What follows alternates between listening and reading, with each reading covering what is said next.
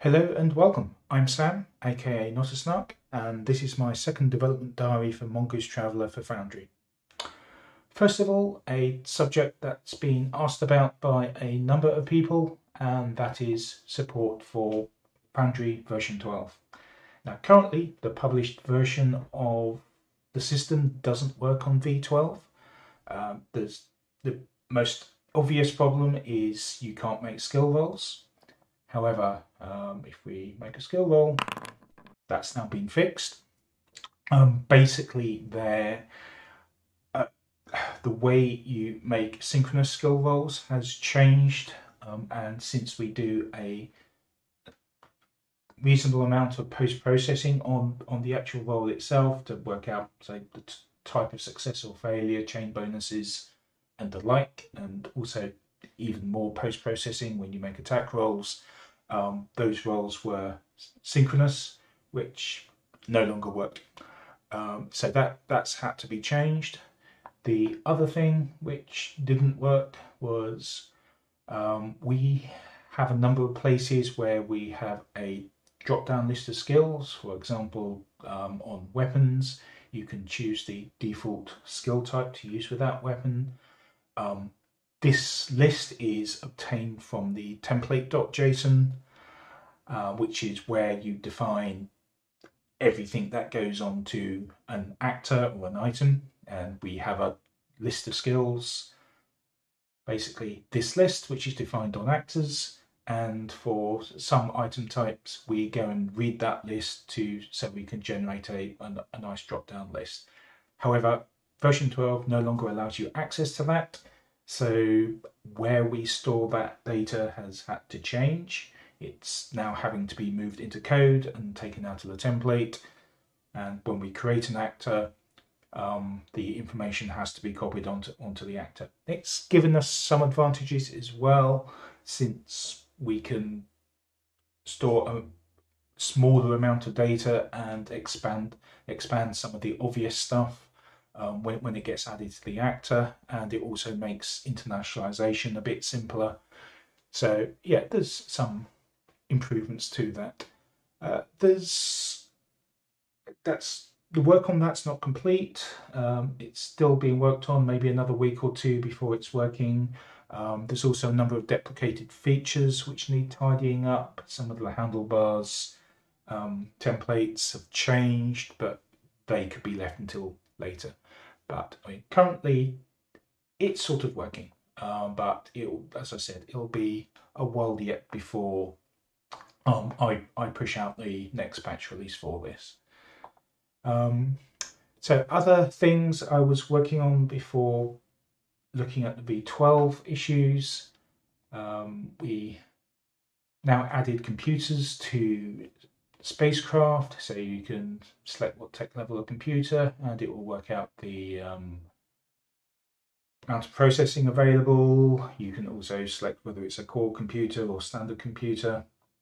I do need to keep track of what software packages are installed on the ship, and that's probably a more general question of how we define software on other type of items.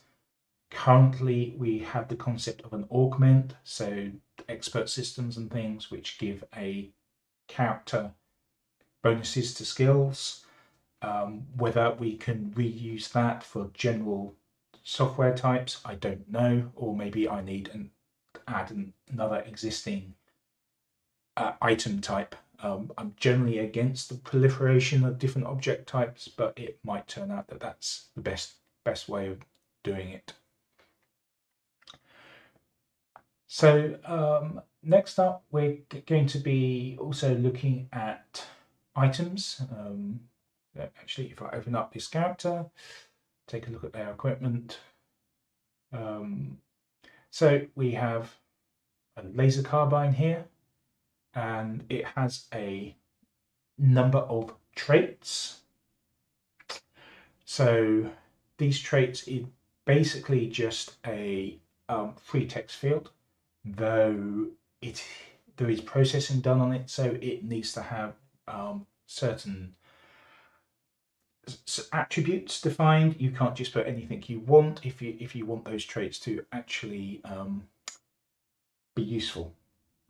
So we process those traits, we apply them in things like combat, but in order to make sure they're the right things, what I want to do is a bit like what we do for creatures.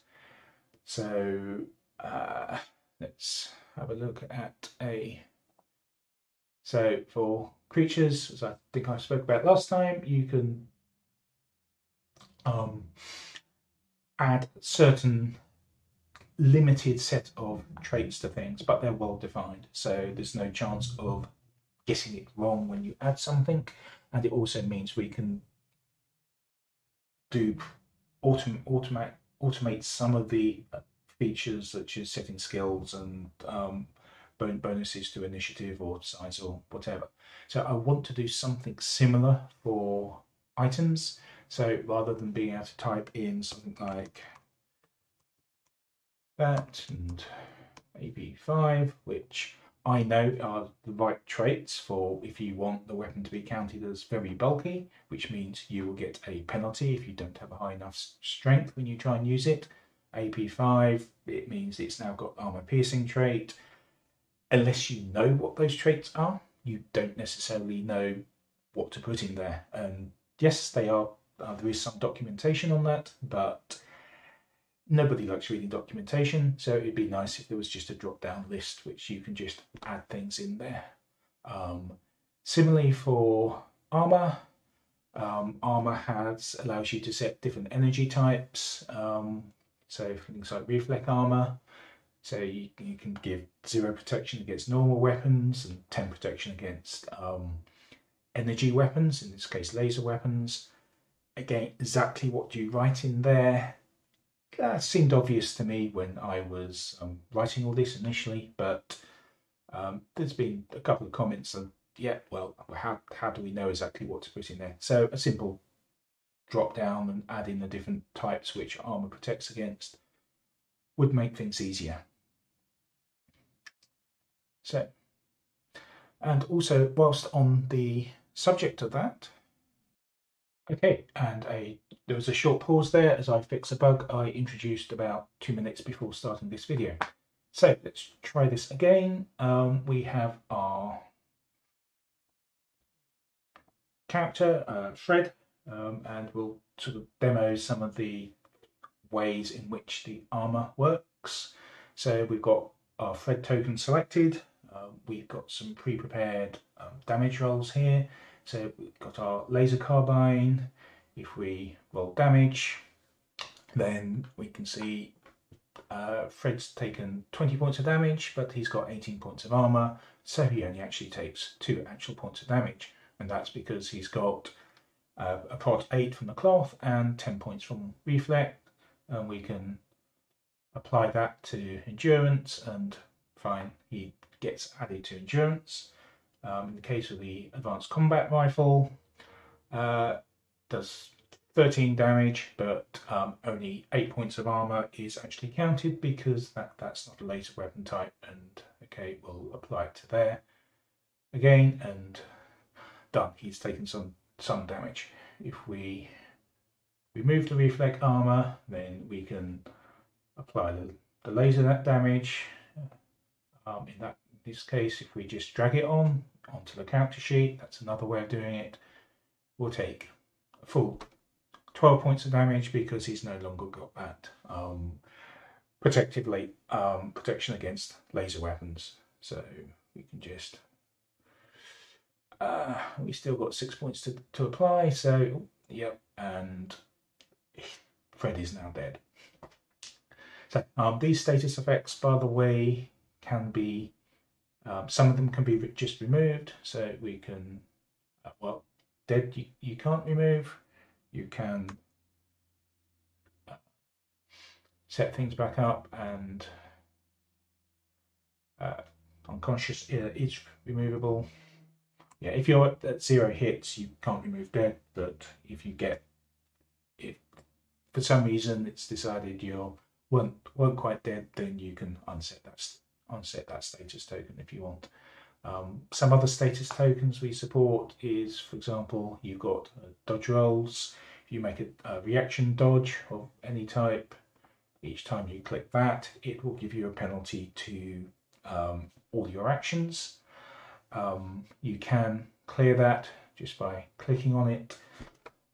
Alternatively, if you're actually using the initiative tracker, it will actually automatically clear it at the end of your turn, and sort of refresh it ready for the next turn of combat. So, and it does similar things for stuns as well. It will, if you've taken stun damage, it will, or it should, automatically decrement the number of rounds you've got left whilst you're stunned.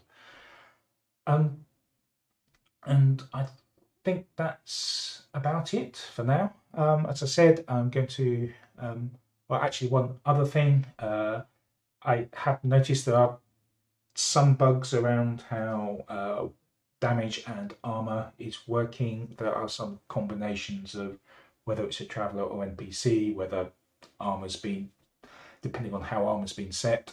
There are some issues around that which I need to investigate and clean up. Hopefully nothing too complicated, but I'd expect that to go into the next patch, basically.